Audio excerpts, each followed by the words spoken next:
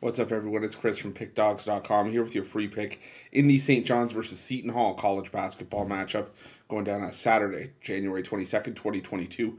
But before we get to that free pick, got to let you guys know Pickdawgz.com. We're doing it bigger and better than anyone else. We've got more free pick videos on our channel than you'll find anywhere else on YouTube. So make sure you're subscribed and also take advantage of our free sportsbook bonus offer. The link in the description of this video below. I always say, who doesn't love getting free bets and free money? And a lot of times having an extra sportsbook in your back pocket, the extra tool on your belt, can often make the difference between winning your bet and crumpling up the ticket and throwing it in the trash. So definitely take advantage of that offer. Like I said, the link in the description of this video below. But let's get to this one. Between St. John's and Seton Hall. You got Seton Hall 11-5 on the year, 7-8 against the number. Meanwhile, St. John's 10-6 straight up, 6-10 against the number. And Seton Hall coming into this one, losers of back-to-back games after a 73-72 road loss to Marquette following their loss to DePaul.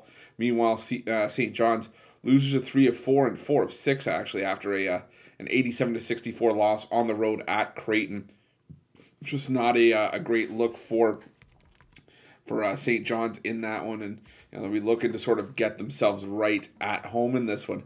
The thing for me in this one though is that Seton Hall is a talented team, and yes, they've struggled on the road, and St. John's has played well at home. The thing is, Seton Hall's won 4 of the last 5 meetings between the two, and they're just a more experienced and just a flat out bigger team. St. John's, the bread and butter that keeps this team going is the ability to shoot. And we've seen it in recent games where St. John's has really struggled to score. They've only covered the spread 3 times in their last 13 games. 3-10 against the number, just not going to cut it against many teams and not going to give you much confidence that they can cover even getting 3 at home against Seton Hall.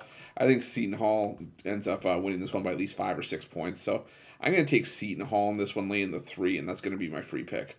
But if you're looking for best bets from myself or any of our other world-class handicappers, check out Pick Dawgz Premium. Also, click the link in the description below for our YouTube VIP package for more premium content.